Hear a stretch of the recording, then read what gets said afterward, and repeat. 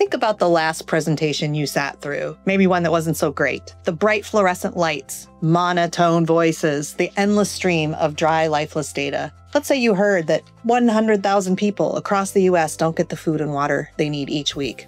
It's a harsh statistic, but it's distant. It doesn't touch your reality. What if instead you had heard about the Husted family, a young family of 4, both working blue-collar jobs, their daughters attending the local school across the road from your home, and every week, despite their best efforts, they still fall short. 4 nights a week, dinner doesn't happen. The fridge is always close to empty. The parents pretend they aren't hungry so their daughters can eat the last few slices of bread. And the same thing is happening in 100,000 US homes every single night. Now, when you hear that, do you just picture another PowerPoint slide? Or are you standing in the Husted's kitchen, watching them try to make a meal out of nothing, or imagining them seeking out a food bank? That is the power of data storytelling. It pulls us in. It takes us somewhere else, and it makes us feel something, not just random numbers. I'm going to show you how to tell data stories that close deals and motivate your team and influence thousands at a keynote speech. After decades of research, our company published a book called Data Story, an unbelievable resource to anyone who wants to create lasting impact with their data. There's a link to it in the description. But today, we're giving you a shortcut. A cheat sheet with the key insights we've learned summed up in 4 main principles. The first is to present meaningful data is to understand all the gritty little details of how it came to be. Let's say you're a product manager and you're trying to get a time tracker added to the calendar app that your team is working on. You could tell the CTO and the development team that there's a poll out there that says 60% of users would appreciate this feature. 60% doesn't tell them much. Instead of relying solely on the numbers, you reach out to users and ask why this feature matters to them. And that's when you uncover the real story. You find out that many users desperately need it to track their work hours, whether it's to justify their time and performance reviews or to provide proof to clients so they actually get paid. Maybe you hear about Sanjay, a dedicated user who just had his first performance review as a junior architect. His boss doubted his logged work hours, and because he had no concrete record, he lost his shot at a promotion. And now, instead of just presenting a statistic, you have a compelling story. It's not just 60% of users want this. It's Sanjay, who with a better time tracker could prove his hours, get promoted, and finally start building magnificent skyscrapers.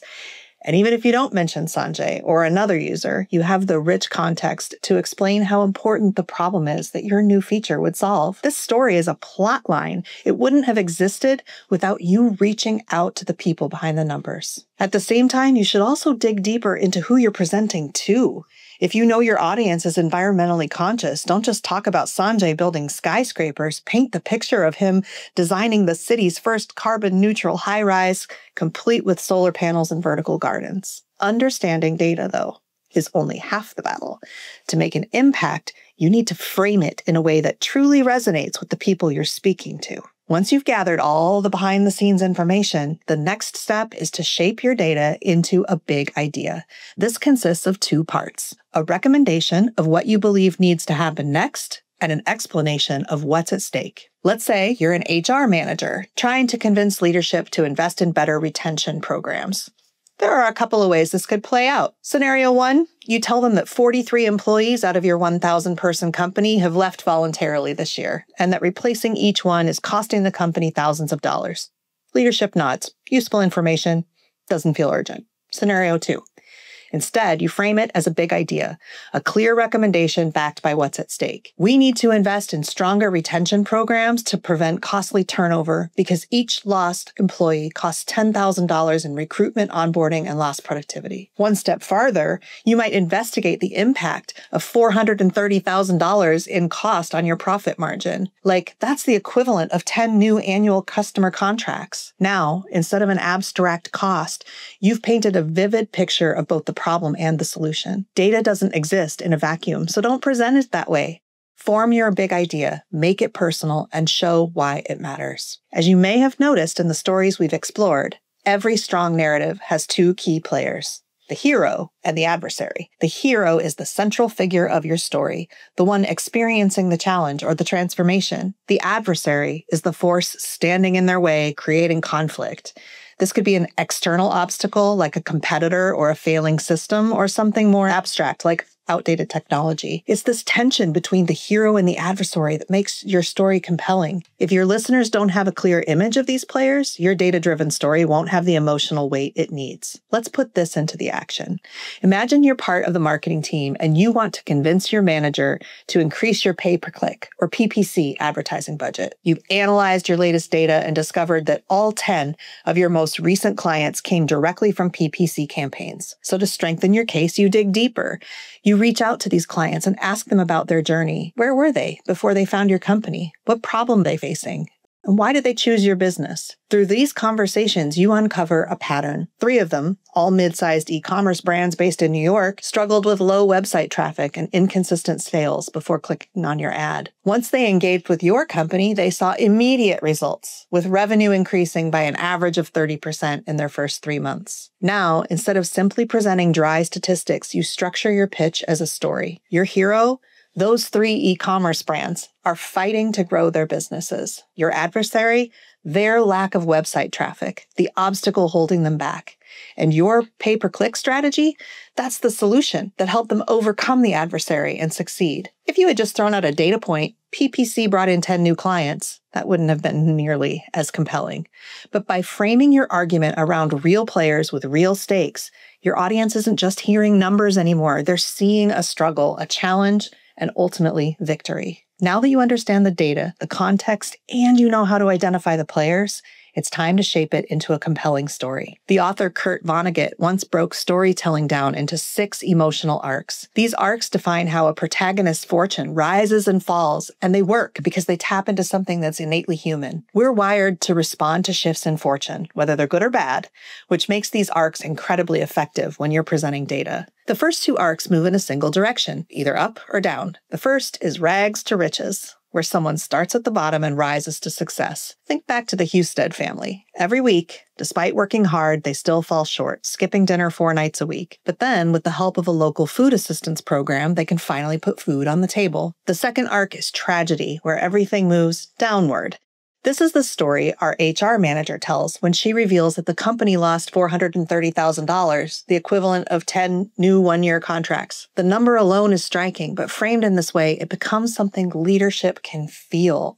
It's not just a statistic, it's a loss. The next 2 arcs have a rise and a fall, or a fall and then a rise. Man in a Hole starts with a setback, but ends with a recovery. If the company approved the time tracking feature, this is what our beloved architect Sanjay might experience, and the product manager could tell a new story. At first, Sanjay loses a promotion when he realizes he had no way to prove his work hours. It's a tough lesson. Once he has access to the great time tracking software, though, everything changes and he quickly lands his next promotion. And then there's Icarus, where success turns into failure.